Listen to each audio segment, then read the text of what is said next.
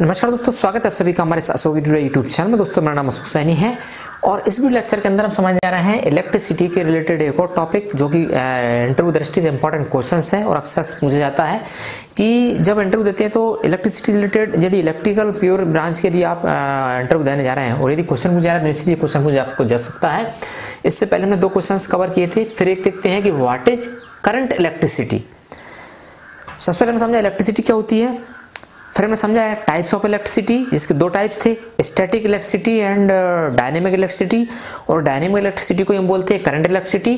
अब हम यहाँ समझेंगे करंट इलेक्ट्रिसिटी क्या होती है और इसके टाइप्स कितने होते हैं। ठीक है, 1 बाय 1 क्वेश्चंस कवर करने का प्रयास कर रहे हैं। तो समझ लेते हैं कि what is the current electricity and types of the current electricity. Current electricity के अलग टाइप्स होते हैं 2, जिसको हम बोलते हैं AC and DC. C for current, A for alternating, D for direct, C for current. मैं समझाऊंगा इसको। तो पहले हम समझ लेते हैं करंट इलेक्ट्रिसिटी क्या होती है।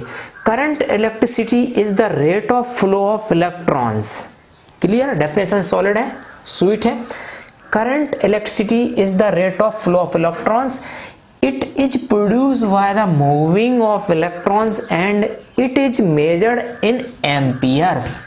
करंट इलेक्ट्रिसिटी की यूनिट की बात करें तो ए से इसको डिनोट किया जाता है, यूनिट एम्पियर होती है। And current electricity flow through है कंडक्टिव वायर। करंट इलेक्ट्रिसिटी क्या है इसके बारे में फिर समझेंगे। Current electricity is the rate of flow of electrons. It is produced by moving of electrons and it is measured in the ampere. Current electricity flow through है conductive wire. Conductive wire through flow होती है one and to another and या one place to another place in conductive wire. जबकि हमने electricity 2 प्रकार पढ़े थे, एक थी स्टैटिक इलेक्ट्रिसिटी, दूसरी करंट। करंट को हम समझ रहे हैं। स्टैटिक इलेक्ट्रिसिटी क्या होती है, जो कि नॉन ट्रांसफरेबल होती है, मतलब उसको हम एक प्लेस से दूसरी प्लेस तक ट्रांसफर नहीं कर सकते, उसको हम बोलते हैं स्टैटिक इलेक्ट्रिसिटी। एक बार और वापस बैक स्विच होते हैं, वापस जाते हैं। स्टैटिक इलेक्ट्रिसिटी ऐसे मान लीजिए आप कोई चेयर पे बैठे हैं आप, जैसे कि कंटिन्यूअसली कोई व्यक्ति चेयर पे बैठा है, जो आजकल हमारी स्लो चेयर मान लीजिए उस पर बैठे हैं कंटिन्यू, और उस पर आप यदि उस व्यक्ति को कुछ समय बाद टच करते हैं तो आपको एक शॉक सा लगता है। तो कहने का मतलब स्टैटिक इलेक्ट्रिसिटी वहाँ पे प्रोड्यूस होती है। वो कैसे प्रोड्यूस होती है, उस चेयर पर बैठे बैठे आप यदि मूव करेंगे, मूवमेंट करेंगे, यानी कि एक प्रकार का फ्रिक्शन होता रहता है वहाँ पे, और स्टैटिक इलेक्ट्रिसिटी जो है फ्रिक्शन कारण ही प्रोड्यूस होती है। उसको बोलते हैं स्टैटिक, या हिंदी बोलेंगे स्थिर इलेक्ट्रिसिटी, स्टैटिक इलेक्ट्रिसिटी। जबकि यहाँ पर डायनेमिक या करंट की बात करें तो current electricity is the rate of change of rate of flow of electrons. ठीक है, तो ये आपकी हुई करंट इलेक्ट्रिसिटी। अब दूसरी बात करें कि types of current electricity. Current electricity कितने टाइप्स है, तो यहाँ पे लिखा है there are 2 types of current electricity. First one is direct current electricity and second alternating current electricity. यानी कि डीसी एंड एसी, ये 2 प्रकार की जो इलेक्ट्रिसिटी है उसको हम बोलेंगे करंट इलेक्ट्रिसिटी।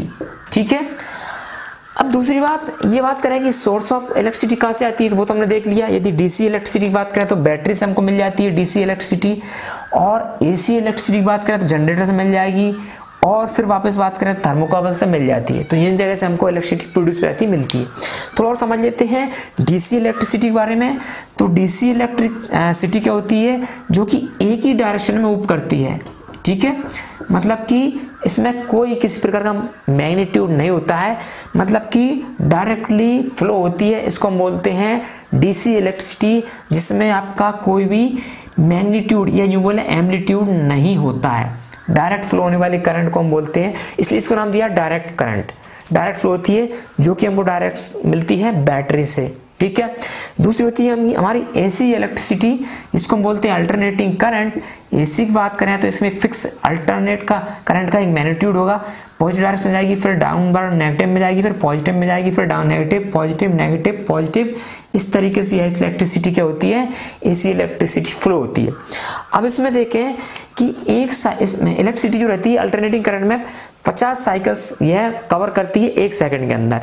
और 1 साइकिल क्या होता है, जैसे 0 से स्टार्ट हुआ, ये पॉजिटिव डायरेक्शन में एक हाईएस्ट मैग्नीट्यूड पे ये जाएगी, यानी कि यहाँ पे इसका मैग्नीट्यूड रहेगा मैक्सिमम, इसके बाद वापस से मैग्नीट्यूड जीरो की ओर जाएगी, यहाँ जीरो हो जाएगा, फिर नेगेटिव डायरेक्शन में मैक्सिमम एम्पलीट्यूड बनाएगी, इसको बोलेंगे मैक्सिमम एम्पलीट्यूड, और वापस से फिर जीरो की ओर जाएगी। तो जीरो से स्टार्ट होकर जीरो पे पहुंचे, इसको हम बोलते हैं वन साइकिल, वन साइकिल। ऐसे ही एक सेकंड में, वन सेकंड में यह क्या करती है, 50 साइकिल कवर करती है अल्टरनेटिंग करंट। इसको बोलते हैं हम इसकी फ्रीक्वेंसी, यानी कि एसी करंट जो रहती है इसकी फ्रीक्वेंसी होती है 50 हर्ट्ज। 50 हर्ट्ज मतलब कि एक सेकंड में 50 साइकिल यह कवर करती है। इंडिया में स्टैंडर्ड माना गया है अल्टरनेटिंग करंट की फ्रीक्वेंसी 50 हर्ट्ज, ठीक है। तो 50 हर्ट्ज यानी कि एक सेकंड में 50 साइकिल से कवर करती है, इसलिए इसको बोलते हैं अल्टरनेटिंग करंट। अल्टरनेट मतलब 1 by 1, positive negative, positive negative, positive negative amplitude यह बनाती है अल्टरनेटिंग करंट। और यह टाइप है किसका, करंट इलेक्ट्रिसिटी का। फिर से कवर कर लेते हैं, रिपीट कर लेते हैं। करंट इलेक्ट्रिसिटी के दो प्रकार होते हैं, direct current and alternating current electricity. तो ये टॉपिक भी आप कवर हो गया होगा कि करंट इलेक्ट्रिसिटी किसे बोलते हैं और इसके टाइप्स क्या होते हैं। एग्जाम में आपसे पूछ जाए तो आपको ये लिखना है, इंटरव्यू पूछ जाए कि करंट इलेक्ट्रिसिटी टाइप बताओ, तब आपको बताना है एसी एंड डीसी। और यदि इलेक्ट्रिसिटी की आपको ओनली टाइप पूछ जाए तो आपको बताना है static electricity and dynamic electricity, या डायनेमिक को हम बोलते हैं करंट इलेक्ट्रिसिटी। क्लियर। तो ये टॉपिक भी हमारा कवर होता है जो कि इंपॉर्टेंट है इंजीनियरिंग एग्जाम्स में, इंटरव्यू में पूछे जाने वाला इंपॉर्टेंट क्वेश्चंस। उम्मीद करते हैं आपको ये क्वेश्चन समझ में आ गया। समझ में आया वीडियो को लाइक करें, फ्रेंड्स के साथ शेयर कर सकते हैं, और फिर भी कोई क्वेरीज है, डाउट है तो कमेंट करके पूछ सकते हैं। और चाहते हैं इस प्रकार के और इंजीनियरिंग वीडियो के लेक्चर्स आपको मिलते रहें तो सब्सक्राइब कर लें हमारे अशोक यूट्यूब चैनल को। मिलते हैं अगली एक और इस प्रकार की इंजीनियरिंग वीडियो लेक्चर के साथ, तब तक के लिए नमस्कार दोस्तों।